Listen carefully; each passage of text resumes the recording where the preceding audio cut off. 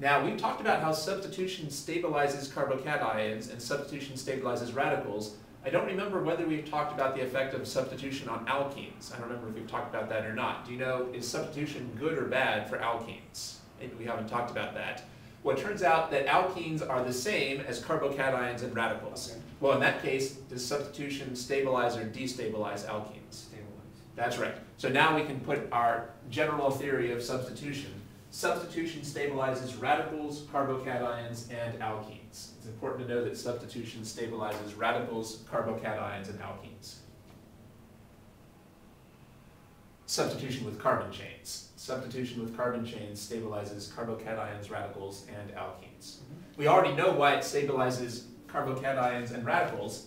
Carbocations and radicals are electron deficient, and carbon chains are slightly electron donating. And I think maybe we won't spend the time to explain why it stabilizes alkenes. Maybe we'll just memorize that. It's not a very complicated explanation, but to save time, maybe we'll just memorize that substitution also stabilizes alkenes. Okay.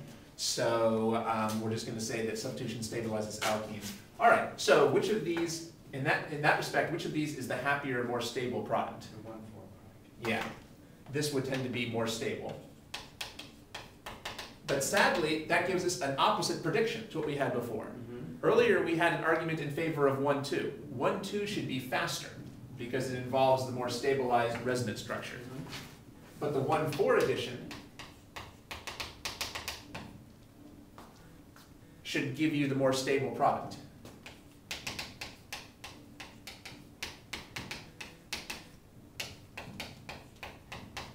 One-two addition is faster because it involves using the more stabilized resonance structure. But 1,4 addition gives the more stable product because it gives the more substituted product. Well, we have two opposite considerations here. So which of these is going to determine which product we're going to get? Well, unfortunately, it just depends on the conditions. In some conditions, the 1,2 addition will prevail, and in some conditions, the 1,4 addition is going to prevail. All right. Another way of putting this is the 1,2 addition is favored kinetically, because kinetics is about how fast a reaction is going.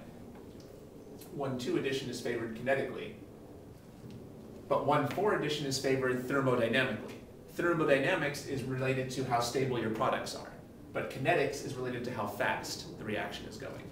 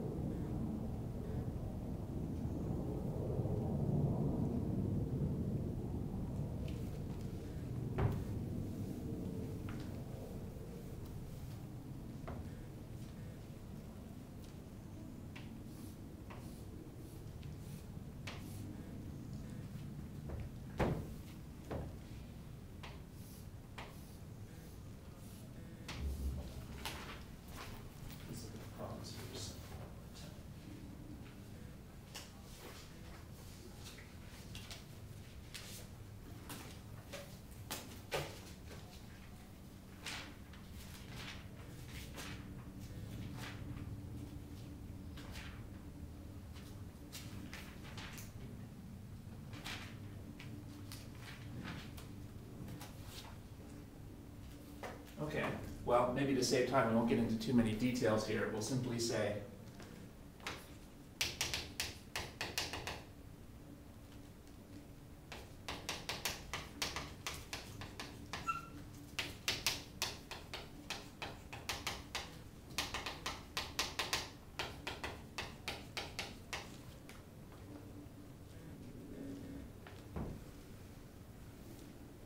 so we've said that 1,2 addition is kinetically favored, and 1,4 addition is thermodynamically favored. Kinetics means how fast it's going.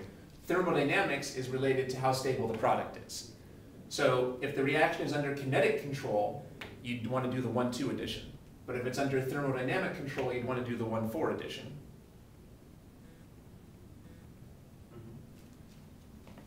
Well, let's say that we're at very high temperature. Let's try to give a short, abbreviated explanation for the effect of temperature here. If we're at high temperature, would you expect that the reactions would be going fast or slow? Does high temperature tend to give us a high rate of reaction or a slow rate of reaction? High.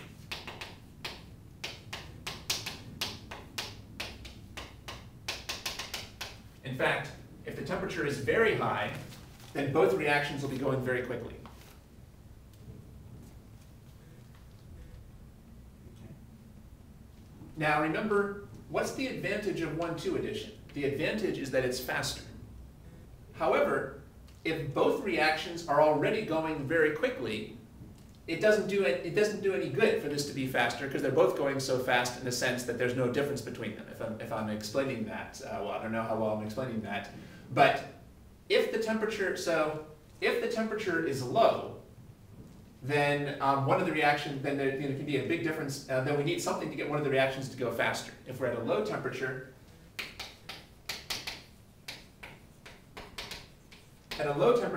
both reactions would tend to be pretty slow. But the fact that this 1,2 is kinetically favored will give it a big edge because it has that extra tendency to go faster.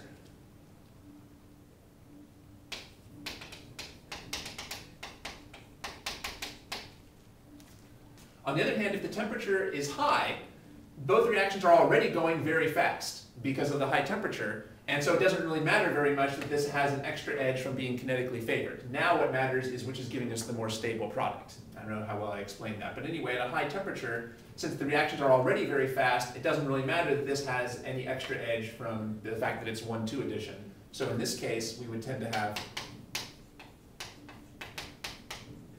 thermodynamic control.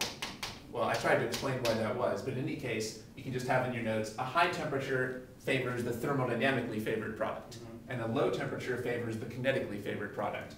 Your instructor also gave an explanation for this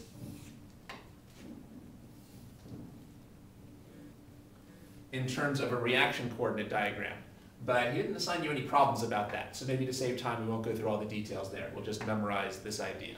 I think, though, this idea is likely to be tested.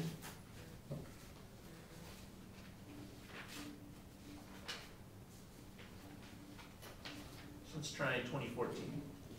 We'll just do part A.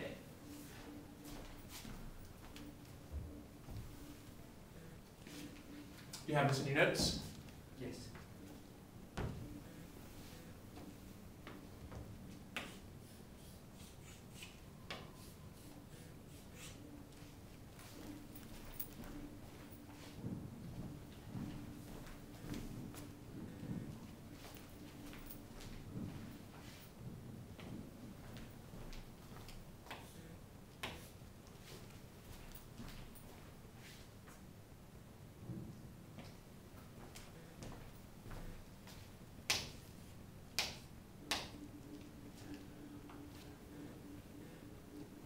So the question is, what would be the thermodynamic product from this reaction, and what would be the kinetic product? Not too quite sure how to go about this reaction without the, Oh, they actually made this a little different because they put in Br2, yeah, without, not the HBr.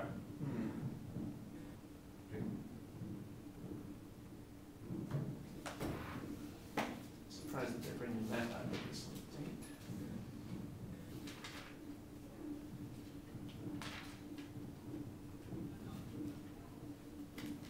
All right, let's not get into that. okay. Br2, let's say that we're using HBr.